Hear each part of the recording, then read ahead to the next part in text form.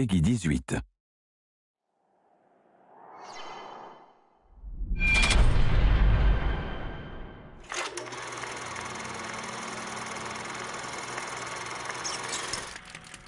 So the handyman or the handymen, there's a bunch of them in the world, are they're sort of a tragic figure. And I don't want to go into a ton of detail about sort of how these guys got put in these metal bodies, but there's a certain sadness to who they are and how they got there. But I'd rather the gamers find that out in the course of the game.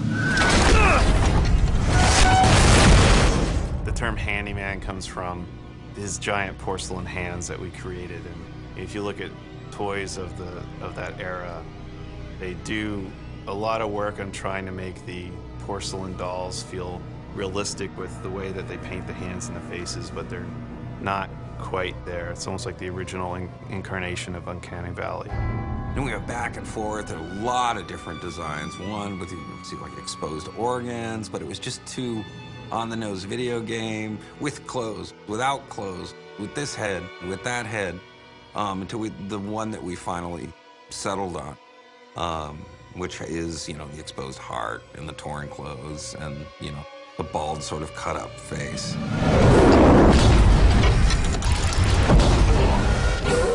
And they have a range of abilities. They can leap these great distances in the game, and you'll sometimes see them coming in from the sky and landing from a great height, and then they'll be bouncing around in the space. They're quite agile for their size and quite powerful. I think their coolest ability, though, is they can pick up AIs, like friends or foes, and they can toss them at people. And so I think that everybody around them finds them quite terrifying, including sometimes your enemies, because they just become tools of the handyman to get at Booker.